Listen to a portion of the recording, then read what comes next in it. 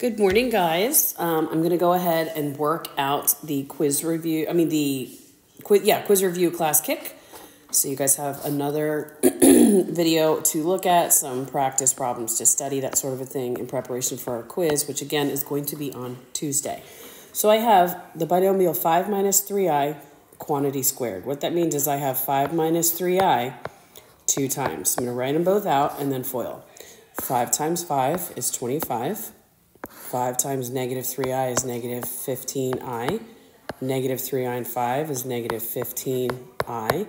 And negative 3i is positive 9i squared. As soon as we see that I squared, we cross it off, change the sign in front. So 25 minus 9 is going to give me 16. And negative 15i is going to give me negative 30i. And there you go. All right, my second one, I'm going to rewrite this actually as the square root of 11 minus I square root 7 times the square root of 11 plus I square root 7. I just don't like the i's in the back of the square root. Sometimes it sneaks up under, excuse me, and it's hard to see. So we're just going to keep it like that. So let's go ahead and FOIL. I have the square root of 11 times the square root of 11. That's the square root of 121, which, yes, I know is 11. Then I have square root of 11 times I root 7. So it's going to be plus I square root of 77. Then I have negative I root 7 times square root of 11, so minus I square root 77.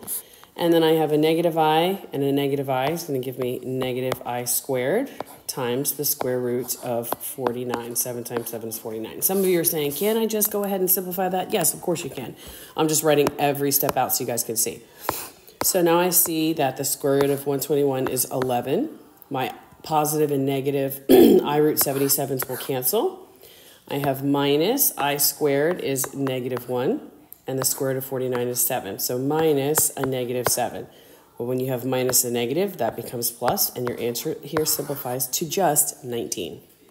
This question, we are multiplying two radicals, but if you guys notice, there's an I underneath. So what the first thing we need to do is simplify. We've got to get that I, that negative 1, out from underneath the radical. So this is negative 1 times 4 times 2.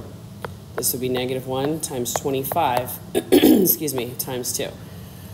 So over here on the left-hand side, the square root of negative 1 is I, square root of 4 is 2. So you have 2I square root of 2 times, over here I have square root of negative 1 is I, square root of 25 is 5, so I have 5I square root of 2. So now we can go ahead and multiply the stuff on the outside. 2I times 5i gives me 10i squared. As soon as I see that I squared, I cross it off and change the sign. Then I have the square root of 2 times the square root of 2, which is the square root of 4. So we can simplify this a little more. The square root of 4 is 2, and I multiply that by negative 10, and my answer is negative 20. All right, moving along, we have our I to the whatever power, and we have to simplify. Now notice, guys, your I to the negative 53rd. This right here is what we are concerned about, having a negative exponent. If you have a negative exponent, how do we make it positive? You move it. You don't move the entire number down. You move just where the negative exponent is. So this is going to move down here. So this is negative 12 over I to the 53rd power. So now we're going to break it up into an even power and 1. And the reason that we do that is so we can then write our even power in terms of I squared. So I squared raised to the, I'm going to take 52 and divide it by 2, and I get 26 times I.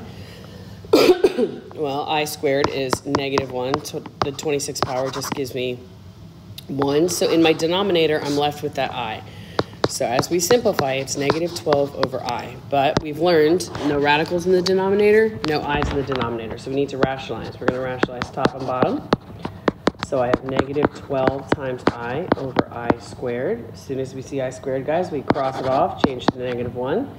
And then a negative divided by negative is a positive. So this simplifies to 12i. All right, when we come to these next two, we are dividing. What's the problem here? Well, you cannot have i's in the denominator. So if you have two terms, you see how I have something separated by a plus or minus sign? We need to multiply the numerator and the denominator by the complex conjugate of the denominator. So I'm going to look here and I'm going to say the opposite or complex conjugate of 2 minus 5i is 2 plus 5i.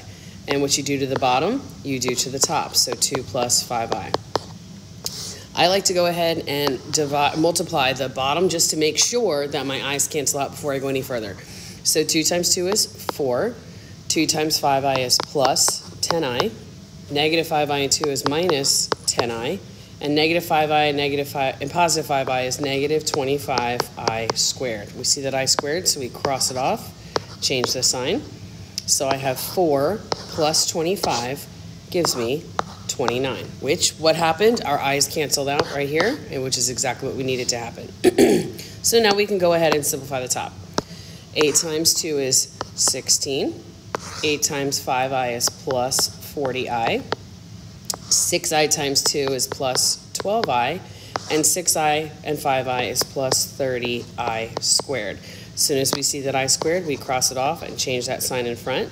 So I have 16 minus 30 is going to give me a negative 14.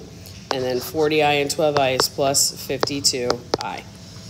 And if we're going to write it like it says here in standard a plus bi form, we would need to separate it. Say negative 14 over 29, that's my real part, and then plus 52i over 29. That's the imaginary part. Neither of those simplifies, so we're good to go. Same thing over here. I have an I in my denominator. I can multiply the top and bottom, guys, by 7i or just I itself. It doesn't matter. If you do 7i, you're just going to have to simplify a little more at the end. But I'm going to do just the I itself because we cannot have this in the denominator. So I'm going to multiply the top by I and the bottom by I. So on the bottom, I have 7i squared, which as soon as I see I squared, I cross it off and make negative. And then on the top, I have I times 1 is I, minus I times I is I squared. As soon as we see that I squared, we cross it off and change the signs. Remember, there's a 1 there. So now I'm going to write this in standard form. So I have 1 plus I over negative 7. And then to separate it into a plus bi, it's 1 over negative 7 plus I over 7.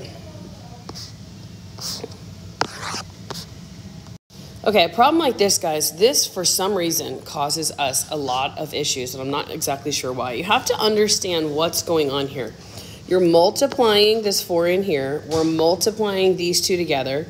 You need to distribute this negative 6 to both things in the parenthesis behind, and then we'll combine like terms. But you cannot, this is not a whole big multiplication problem. It's not just one big whole addition, subtraction problem. It's a combination of both. So I'm going to first leave my negative 4 out here, and I'm going to FOIL these two. So 7 times 5 is 35. 7 times negative I is minus 7i. 3i times 5 is plus 15i. And 3i times negative I is negative 3i squared. As soon as I see that I squared, I cross it off, change the signs. So I still have my negative 4 out here. I'm going to combine 35 and 3 is 38. And then negative 7i and positive 15i is plus 8i. Okay, we've simplified that. Now I'm going to go ahead and simplify this. I'm going to distribute. At negative 6 times 2 is going to give me negative 12. And negative 6 times negative 9 is going to give me positive 54i. So before I do anything else, I've got to distribute right here, this negative 4. So negative 4 here and here. Negative 4 times 38 is negative 152. Negative 4 times 8i is negative 32i. Then I have minus 12 plus 54i. And now we're just going to combine like terms. Negative 152 and a negative 12 is going to give me negative 164. And then negative 32i plus 54i is going to give me plus 22i. All right, these last two are solving. Anytime we're solving a quadratic, the first thing we would love to do is factor, if we can. These aren't going to factor. Then we can either solve by using the even root property. We can use the quadratic formula. We can complete the square, all the good stuff. What I notice here is that I have an x squared and a constant. I do not have a b term, so I'm going to go ahead and just isolate that x squared. I'm going to move 10 to the other side. So I have 9x squared equals negative 10.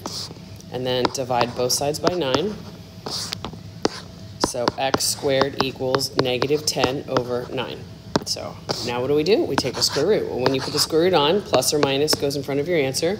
Remember, this is the square root of negative 10 over the square root of 9. So this would become negative 1 times 10 over 3. So x equals plus or minus, the square root of negative 1 is I. So the I comes out, the 10 stays underneath, and the square root of 9 is 3. So there's my answer here. Remember, guys, at this step, if you have a radical in the denominator, you have to rationalize and get it out. And lastly, I have this question. It's a quadratic. Since I have x squared and x, we'd like to move everything to one side and set equal to 0. So 2x squared plus 3x plus 8. When I move negative 8 to the other side, it becomes positive, equals 0. So you can complete the square, which is not going to be the easiest of things to do because your a term is not 1 and your b term is odd, so you're going to have to deal with fractions. But you can do it, or we can use the quadratic formula. So I'm going to go ahead and say a is 2, b is 3, and c is 8. So quadratic formula, x equals negative b, so negative 3, plus or minus the square root of b squared. So 3 squared minus 4 times a is 2. Times c is 8, all over 2 times a, which is 2 times 2. Make sure that your signs are correct. Make sure that you have everything in the right spot, because if you mess up on this step, then the whole problem is going to be wrong. So just make sure this is a critical step right here. So now we simplify. Negative 3 plus or minus the square root. Well, 3 squared is 9. Minus 4 times 2 is 8. Times 2 is 64. All over 2 times 2 is 4. So we keep simplifying. I have negative 3 plus or minus the square root. 9 minus 64 is negative 55 over 4. So we'll keep simplifying. I'll go down here. I have negative 3 plus or minus. If I break up 55, it's negative 1 times 5 times 11. All right, there's no perfect squares hidden in there, but I do see a negative 1 underneath, so we've got to get that out. The square root of negative 1 is our I. So negative 3 plus or minus I square root of 55 over 4. If you were going to split it up and write it in the a plus bi, it would be negative 3 over 4 plus or minus I root 55 over 4. That doesn't look like a 55. So let's fix that. So it looks a little prettier. And there you have it. All right, guys, so make sure we are practicing. We can simplify, we can add, we can subtract, we can multiply, we can divide. We know how to pull the i's out, all that good stuff. And then for solving, you want to get everything to one side. Quadratic formula, completing the square. If it's a binomial squared set equal to a number, just take the square root. Don't forget our plus and minuses, all that good stuff. No radicals in the denominator, no i's in the denominator. See you all tomorrow.